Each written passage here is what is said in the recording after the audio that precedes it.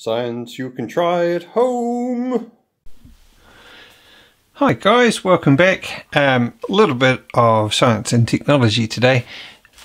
Earlier on in the week I gave you a challenge to see if you could make a bridge just out of plain old bits of newsprint that you would find in your free newspaper or hanging around the house somewhere, and some tape. So how could we do that? Well, the tip that I wrote down for people was you could try doing this. If you roll it up tight, you can make yourself little tubes that end up being structurally quite strong.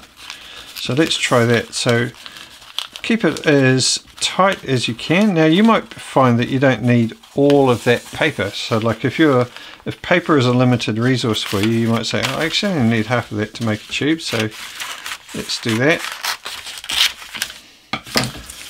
Because we're not about wasting things here.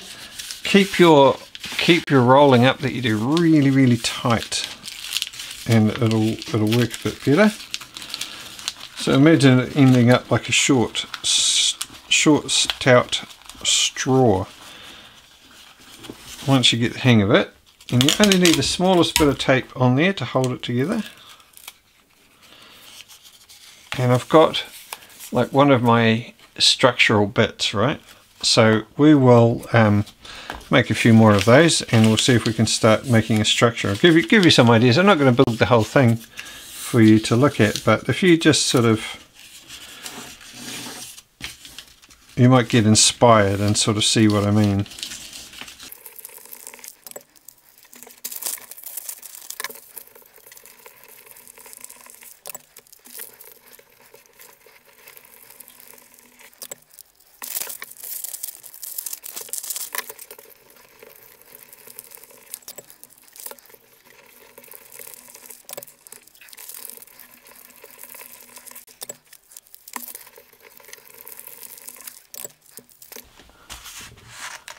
So now we've got some tubes that we've made.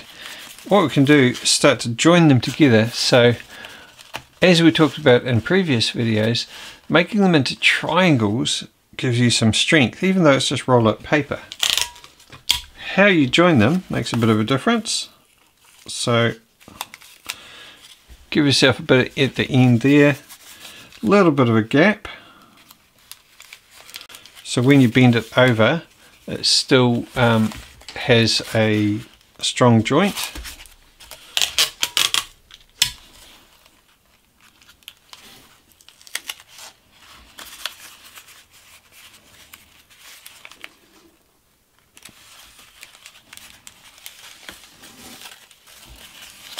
Okay.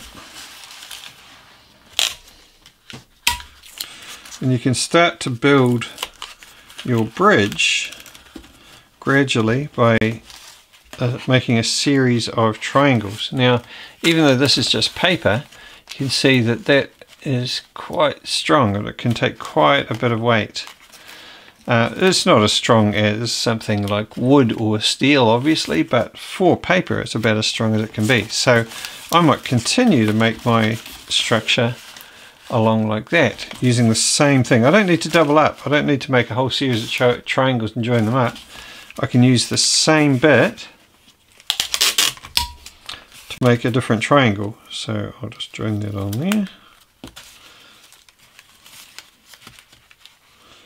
And you might have seen this design on bridges before.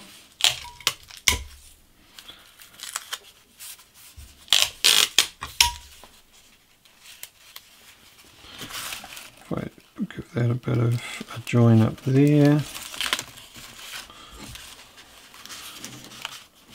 And pretty quickly you can see I'm starting to make quite a strong set of, I'll see if I can go a bit wider there so you can see what I'm doing there. After a while I've made quite a strong base of a bridge. I might only need a few more, because remember our challenge was to make a bridge between two chairs. The space might only be that wide. So this could be one side of my bridge. If I did another one of these and then put some joiners in between them, maybe a little bit of cardboard on top, I could make quite an effective bridge that would be reasonably strong. So that's an idea for you. Have a go for yourself, guys. See what you come up with. Okay, guys. See you later. Bye.